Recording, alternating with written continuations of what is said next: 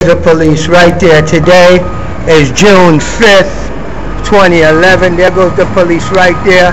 Right now we're in front of the library. We're talking to one of my friends here because we're homeless people. Like I am a homeless guy. We are homeless, okay? And I know I can go stay with my mom, my Russian mom in Howard Beach, because they had exiled me out the ghetto.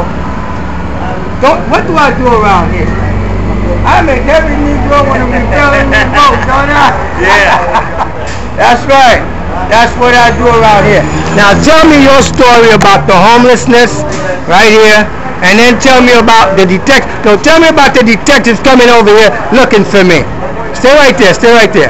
The last month I had a bunch of detectives who come here in and out the library. They have regular NYPD outside. They have the undercover homeless hang out at the library. I would come in and out. They even had cops that were playing homeless hanging out in the library. Yep. Undercover. Detectives, undercover cops that were playing homeless in the library. Who were they looking for? You. That's right. And did they tell y'all why? Nope.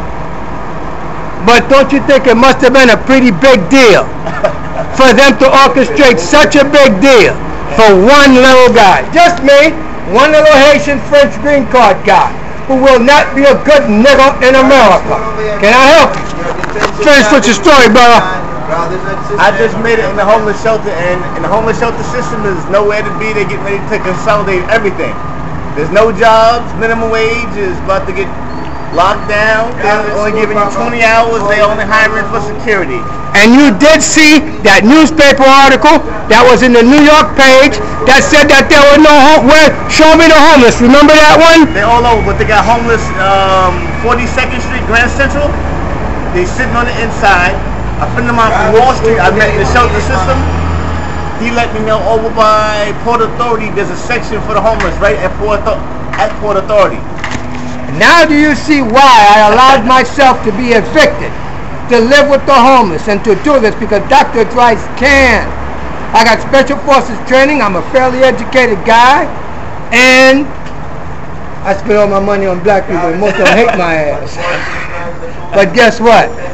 Look, man, we just trying to live as human beings. Yep. That's it, man. And them black leaders in the 6th Congressional District are a freaking abomination. Thank you, brother. No problem. All right, man. All right. I don't touch your women. I don't eat your food. I live, breathe, and want to die to set your monkey ass free. That's all I got to say. Bye.